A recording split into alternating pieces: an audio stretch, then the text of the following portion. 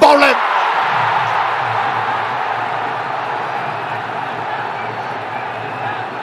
Excellent change of pace. Bowled a slow one and got the result. It literally beat him in flight. Was floating in the air. Shere had no clue whatsoever and just hit him in the block hole. Good contribution from Shere. Scored. He needed a boundary.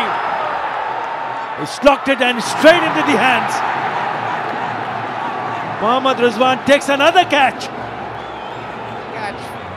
For Mohammad Rizwan.